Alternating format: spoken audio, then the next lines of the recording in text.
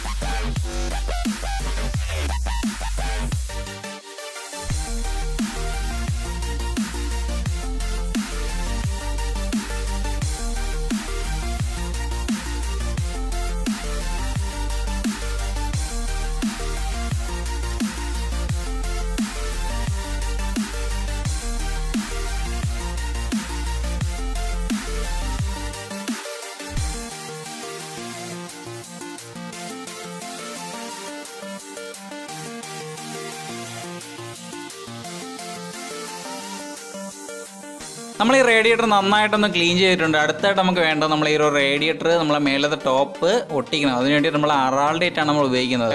Araldite രണ്ടും mix ചെയ്തിട്ട് ആ റബ്ബർ പാക്കിങ്ങിലും ഒട്ടിക്കണം. അതുപോലെ തന്നെ ആ ഒരു ടോപ്പിൽ നന്നായിട്ട് തന്നെ അപ്ലൈ ചെയ്തിട്ട് ഒട്ടിക്കണം. കാരണം അല്ലെങ്കിൽ ആ ഒരു ഏരിയയിൽ കൂടെ കൂളൻ ലീക്കാവാൻ സാധ്യതയുണ്ട് ചൂടാകുമ്പോൾ. അപ്പോൾ അതുകൊണ്ട് തന്നെ നന്നായിട്ട് തന്നെ അറാൾഡേറ്റ് ഒട്ടിച്ച് പിടിപ്പിച്ചിട്ട് ആ ഒരു ലോക്ക് ഫുള്ള് ലോക്ക് ചെയ്ത് നന്നായിട്ട് തന്നെ ലോക്ക് ചെയ്യണം. ലോക്ക് ചെയ്തിട്ട് അതിൻ്റെ മേളിലും ഒന്നും കൂടെ അപ്ലൈ ചെയ്യണം. കാരണം അല്ലെങ്കിൽ ഈ ഒരു വണ്ടി ചൂടാകുന്ന സമയത്ത് ഈ റേഡിയേറ്ററിൽ നിന്ന് കൂളൻ്റ് ലീക്കാവാൻ സാധ്യതയുണ്ട്. അതുകൊണ്ട് തന്നെ നന്നായിട്ട് തന്നെ ഈ ഒരു അറാൾഡേറ്റ് ഒട്ടിച്ച് പിടിപ്പിക്കണം.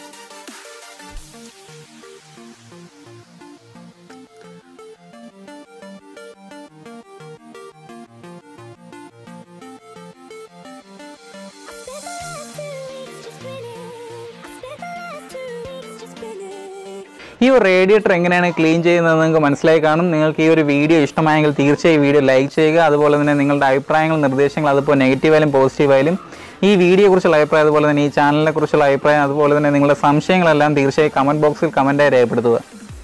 അതുകൂടാതെ നിങ്ങൾ എൻ്റെ ഈ ചാനൽ ആദ്യമായിട്ടാണ് കാണുന്നതെങ്കിൽ തീർച്ചയായും ഈ ചാനൽ ഒന്ന് സബ്സ്ക്രൈബ് ചെയ്യുക. കൂടെ തന്നെ തൊട്ടടുത്തുള്ള ബെല്ലൈക്കൺ കൂടി ഒന്ന് ഇനാബിൾ ചെയ്തിട്ട് ഓളം കൊടുക്കുക.